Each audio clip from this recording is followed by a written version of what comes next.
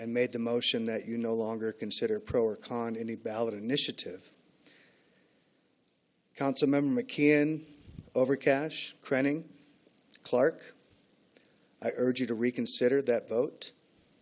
I think you owe an apology, Councilmember Krenning, to anyone who's lost a loved one to suicide, to that mom who's burying her son who took his life in front of McKee last Friday. I think that bringing this stuff up at midnight is wrong. I think bringing this stuff up when it had no chance to be publicly vetted is wrong. I think bringing this kind of thing up and having the council move on it, vote on it, pass a resolution, don't pass a resolution, or whatever else we choose to do without the public's involvement or public notification of any kind is wrong.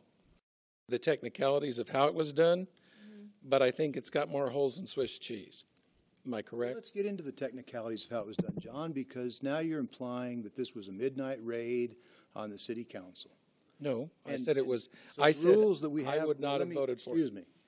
The rules we have allow for council business to be called as the last item of business. It's the same tonight if you've looked at your agenda.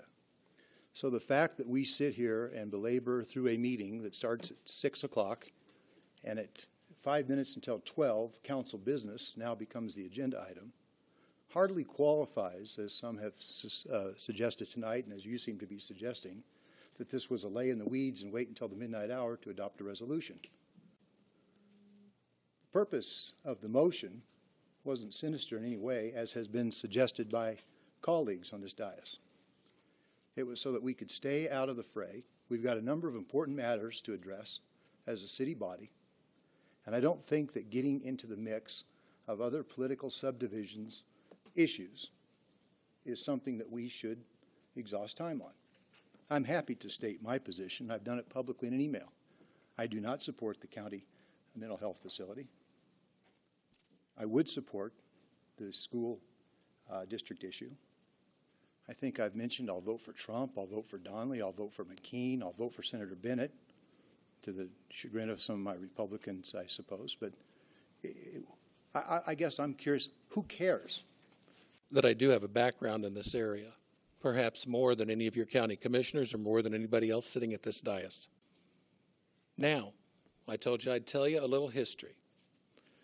In 2002, I lost a wife to bipolar disease. That doesn't have anything to do with Larimer County's inability to have a mental health facility. But roll the clock back 5 years previously when she actually suffered postpartum psychosis, and it absolutely does.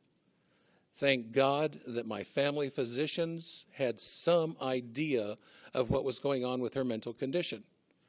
And when she arrived at the emergency room at McKee Medical Center, which at the time was all we had, and which at the time had no mental health facilities, period, my family physicians treated her. And they treated her by heavily sedating her. And thank God that I had the resources to get her out of Loveland.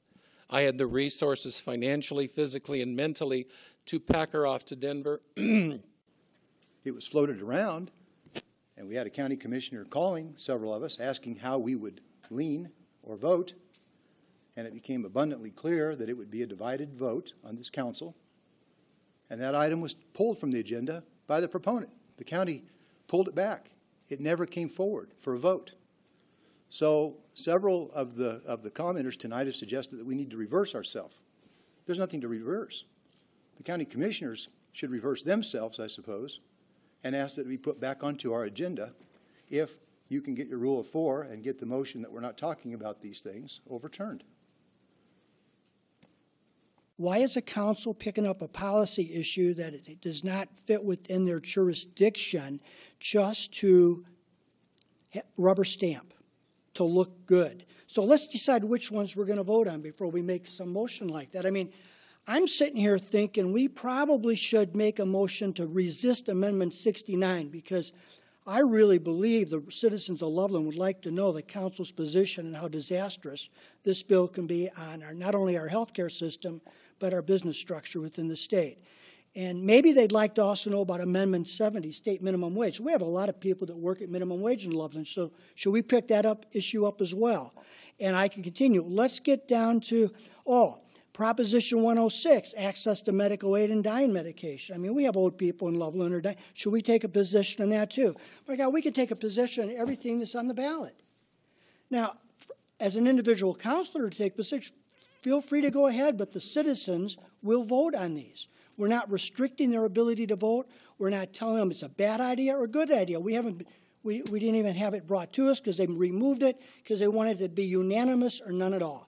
So, see, it's a lot easier to rant about your political issue than it is to have an intellectual discussion about it. So I'm trying to keep us out of that. I'm hoping this is the last night we get into it, but it's council's pleasure. District, because it is a special taxing district. And so, for us to say that these issues don't impact each other is, I think, not an accurate statement based on the facts in general. So. Who cares what I think? And who, frankly, sits around waiting for this council to adopt resolutions before they go out and cast their ballot? Instead, what we do is we find ourselves trying to play politics up here and trying to support or not support individual or particular resolutions. And so if for people that want to bring a resolution up and have us adopt it think that it would be better to have a divided, split decision as opposed to us just staying out of it, I guess we could get back into that business, because we've done it twice since I've been on the council. One had to do with fracking, and the other had to do with the animal shelter. And both times those decisions were split. On the fracking issue, it was split right down the political divide. And we used it as a weapon against and for one another. Turn on your microphone, please. It's more important for your constituents to know how I'm going to vote, or Rich is going to vote, or the council's going to vote. I will bring up how I will vote on a motion, and I voted no on the idea that we would no longer endorse. I think it's important for us as citizens and as leadership members. Well, who are you going to vote for president? I'm going to vote for Clinton. Do you care? Yeah, well, it's important. I think what we should do is go through the entire ballot. No. And we should I don't. I get to go into a ballot. Let's go down the line and vote. I want your constituents to know exactly how you're going to vote. Have you ever seen me endorse a candidate out in public? No, I don't write letters to the editor on them. It doesn't matter. All right. Well, Leah. So I'll just go ahead and say I'm the one probably being accused of making this more sinister than it may have been. And, I did suggest the other evening that it may have been politically motivated. And I guess my point at this time is it seemed to come very quickly. The procedure I had a problem with. It was 11:56 when the procedure was passed, or when the motion was passed and seconded. And to Joan's point, there was no time to have proper public comment. And this council and members of this council talk ad nauseum about how we need to be transparent, give the public process.